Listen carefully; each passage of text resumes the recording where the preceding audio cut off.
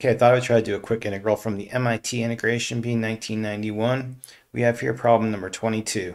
I have the integral of 1 over x squared minus 10x plus 26 dx.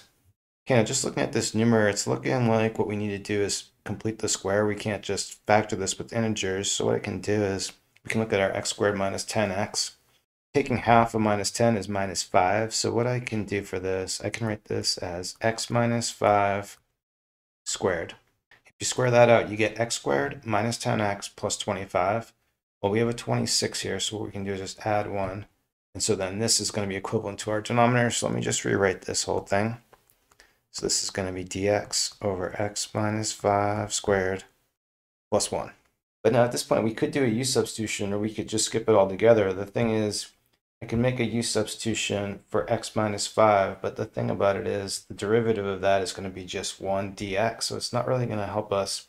I think the u substitution is really unnecessary in this case, but I'm going to do it just to make it clear. So if we just write this out, and we write this as u equal to x minus 5, we take our derivative of this is going to be just, derivative of x is just 1, derivative of this is 0, so we just have so we just have 1 dx.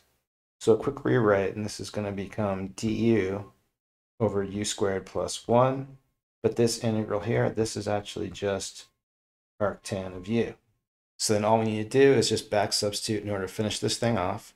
And so for my final solution, we're just going to have arctan of x minus 5, give it a plus c, and that's it.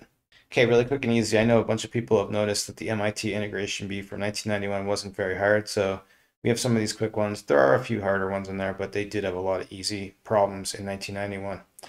Anyway, thanks everyone for watching. Have a good day.